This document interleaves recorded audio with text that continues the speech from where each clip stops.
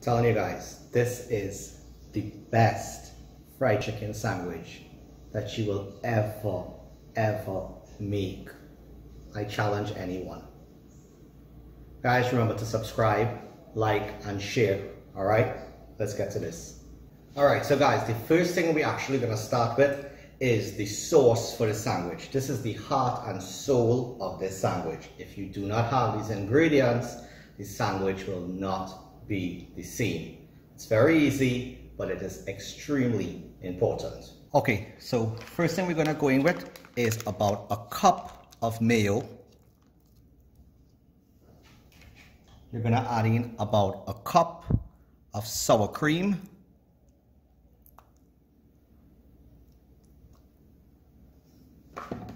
About a tablespoon of mustard.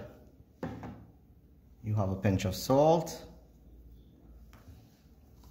pinch of black pepper,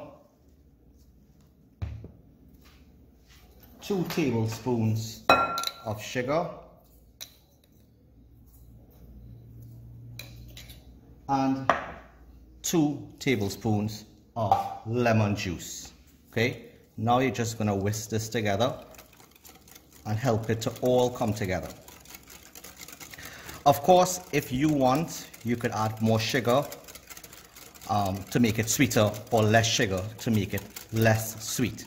If you want to make this a little spicy, you could add some cayenne pepper, but I suggest you just start with this. Okay, I promise this is extremely good. Next, we're just going to put this aside and let this sit while we prepare our batter for the chicken. Alright, so the first thing we're going to do is make our seasoned flour. We're just going to make a really simple seasoned flour. We're going to go in with about 3 cups of flour.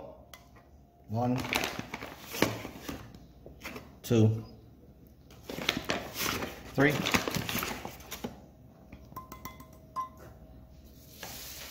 We're going to add some salt. And that is it. Now, just bring that together. Okay, set that aside. Now, for the actual batter. We're going to start out with 2 eggs. 1, no shell please. 2,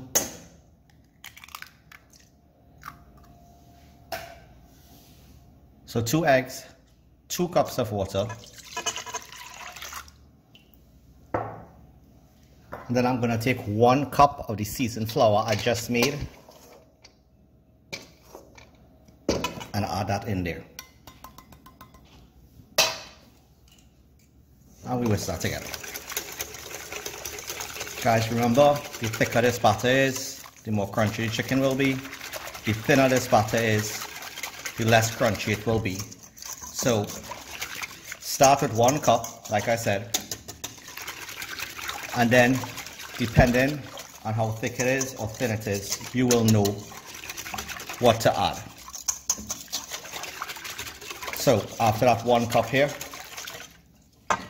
I'm going to add another cup but of plain flour because I don't want this too salty. Okay, so plain flour into this and just keep whisking.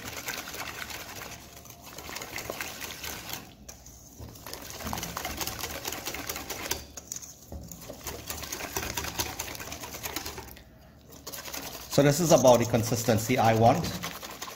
Now that I have the consistency right, you could choose at this point to add whatever flavors you want. So garlic powder, onion powder, you know, whatever you choose. For me, I am just gonna do black pepper and cayenne to make this just a little spicy. Alright, so just gonna put some black pepper, and there's no specific measurements to these, okay? This is all up to you. And I'm gonna put some cayenne. Once again, remember, do not put anything dark or red into your seasoned flour. It's in the batter is where you want to put your seasonings, because anything red or any sugar or anything like that in your seasoned flour is going to burn in that oil. It's going to make your fried chicken really, really dark. Okay, let's go ahead and just do a quick season on our chicken, and then we can dredge and fry. Alright, so guys, as you can see, I just have some boneless chicken breast here. If you debone your own chicken, you will get the actual chicken breast, and then you will get what you really should be using for chicken tenders. So all we're gonna do is lightly salt this, okay, and then just a little bit of black pepper as well. Nothing else, nothing else. All you want to taste really from this is the chicken. I think I said this before, too many people want to add a bunch of extra seasonings because they think it's gonna, you know, be so much better, and then they wonder why it doesn't taste like what they buy at Popeyes or Church's or whatever. Okay, simple seasonings, simple seasonings. Okay, once you have this with just some salt and black pepper, what you're actually gonna do is put just a little bit of the seasoned flour directly onto this chicken, okay? And this is basically the first step of the dredging, and this is what's going to help the batter stick to this chicken. So you're not trying to put too much. You do want to get both sides though, okay? And the purpose of this is so you don't waste the seasoned flour you just made. You know, you don't need to make a separate whole bowl of seasoned flour just for this first step like you see in other videos. This is just a really quick way to take this step without wasting too much of this, okay? So let's just finish this up. Right, so very basic setup. We have the chicken that we just seasoned and put flour on. We have our batter, seasoned flour. We have our pot of oil and a cooling rack. That's it. Alright, so we have our seasoned chicken. We're going to take it straight into the batter. Shake off any excess. Into our seasoned flour. And if you remember from the fried chicken video, you're going to squeeze, squeeze,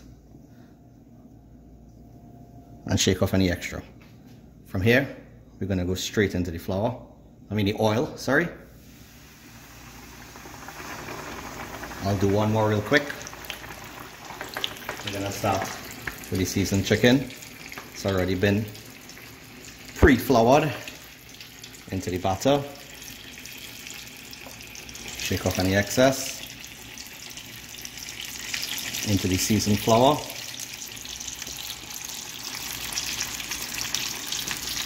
Squeeze, get it all packed in.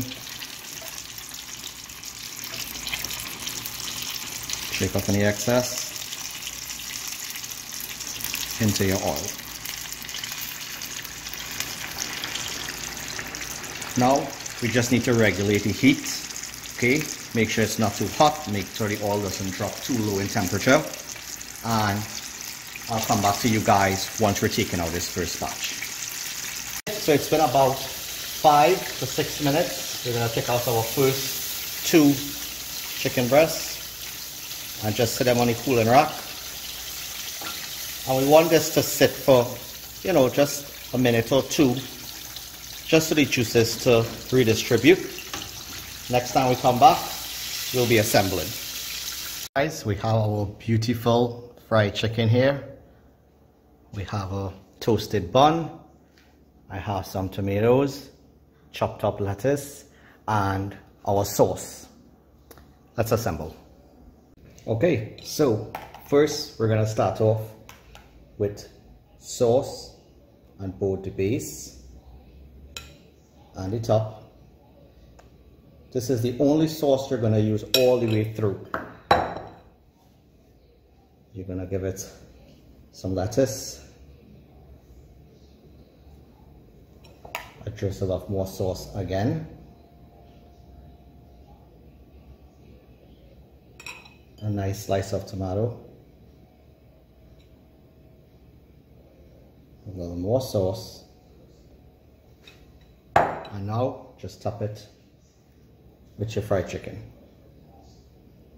Cover that up, and guys, that is it.